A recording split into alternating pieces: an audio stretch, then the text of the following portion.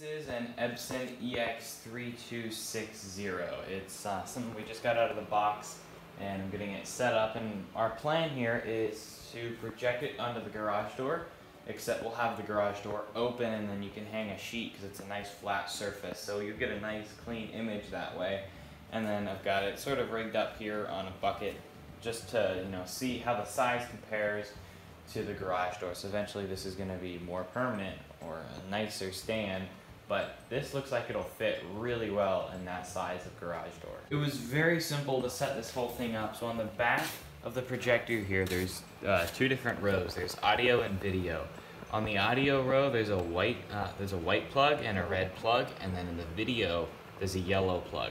So on the back of this is a DVD player, we have a white cord and a yellow cord coming out, and we don't have the red audio out. You don't need to hook that up. You rarely would ever use that. So typically, you only need to hook up the white cord and the yellow cord. Those run along, plug them into the back of the projector here. I plugged in the power cord, and that's just about it.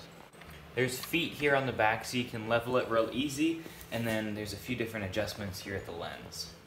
Then to get it to play, you just click the play pause button on the DVD player. Play. Whenever we had it in the center here, you were kind of staring right into that bright light, but whenever we moved it over here, we're able to skew it, so we're able to get it to project up there without it being right in the center where you're going to be looking. We're able to reverse the projection here so you can see it from the other side. The text won't be backwards, and it gives it a nice look so the projector won't be outside. So outside, everything is positioned correctly, and you can see the reverse projection looks pretty cool.